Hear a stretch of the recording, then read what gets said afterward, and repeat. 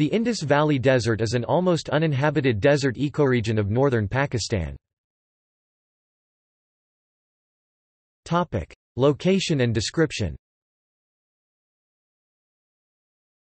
The Indus Valley Desert covers an area of 19,501 square kilometers, 7,529 square miles in northwestern Punjab province between the Chenab and Indus rivers.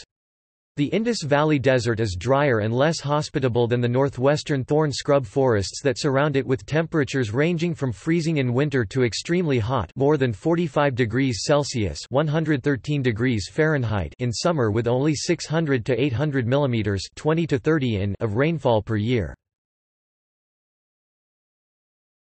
Topic: Biodiversity. Topic: Flora. The desert vegetation is quite varied due to the variety of temperatures, with kedgeree shrubs being the characteristic species. Fauna.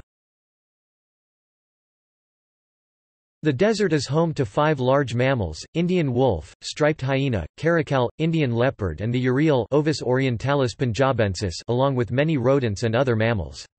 Meanwhile, the 190 species of bird in the desert include the red-necked falcon.